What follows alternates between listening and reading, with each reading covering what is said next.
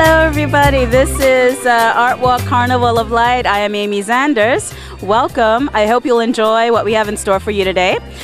This is the fifth one that we have done, and as you can see, the clouds, they're still up there, but no rain, so we're lucky, fingers crossed, that it will remain like this for the rest of the day. We have Taylor Rankin performing later on, Dan Bies, Quinn, the Highland dancers will be performing soon. It's going to be an amazing night. All right, I'm here with Miss Valina. Look at her. She's doing her doodles and everything, and she's amazing. I love her. I'm so happy that you're here. Thank you, Amy. I really appreciate the opportunity to showcase some of my work. Why is art important to you? How has it influenced your life?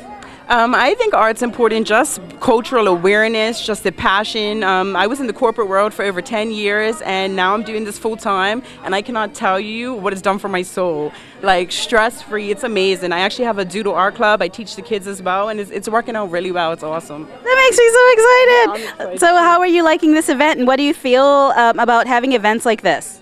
I think it's just crucial for this community, especially bringing everybody to St. George's, because I must admit it's hard for me to get to the east, but I made the commitment and I'm here, so I hope everybody comes out. Yay! I'm so proud of you. I'm so happy for you. You're going to go a long way. Thank you, Amy. Hi, I'm Sheena Nutter, and I'm representing Young Living Therapeutic Essential Oils. If you're a herbalist or you're a practicing herbalist and you dry things like peppermint and lemongrass, you dry them out and you get that essence for a bit. But the essential oil is an incredibly complex process, and it gets the essence of the oil, so you use just a tiny bit. I can be reached at youngliving.org. That's Sheena Nutter at youngliving.org, and my telephone number is 332-2847. Good evening and welcome to Saltwater Boutique. We have specialty designs of Bermuda sea glass, Venetian glass imported from Italy, semi-precious stones, Bermuda pink sand, freshwater pearls. All the items in here are handcrafted by myself, my mom, my young daughter, 3 generations of crafters. We've been creating for like 17 years, so mostly our inspiration is based on what we see, the beauty of our island. The natural beauty of the water, the landscape, could even be people's personalities. Sometimes you see the beauty come from within. It could be, that's our inspiration. Oh, and don't let me forget my son, Dre. He's a graphic artist. He actually does our logos and all our print design. Art is his life. He lives and breathes art. Hi, my name is Colleen English Tagrilla. I'm a co-captain for Relay for Life Team Super Swizzlers. So we've decided to set up a booth here at the Art Walk tonight in order to raise funds for our team. And we're having a bake sale, we're selling plants, and we're selling luminaries. Please come on down.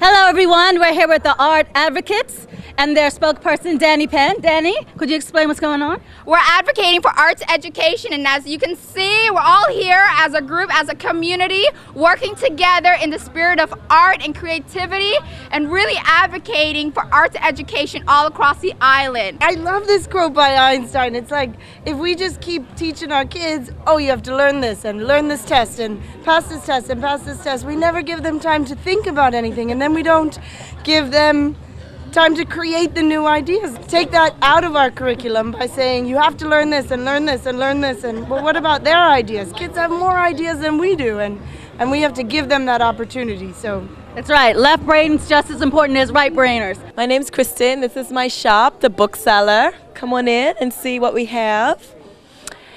We are mostly a secondhand bookstore, but we also have some new books too. So in The Bookseller, we share the space with Donna Smith of Pieceworks, and she's a mosaic artist.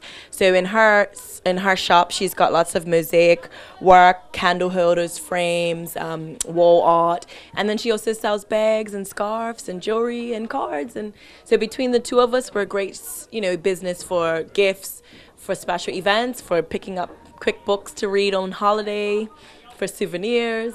So Bookseller and Pieceworks. Books are art to me, and so I think it is. I know that, like you said, it is people that are reading Kindles, and it's becoming more electronic, but I think that people who love the feel of a book and the experience of reading a book, I don't think that that's going to go away. So I think there are, we're definitely fighting, but I think there's always going to be people that love books.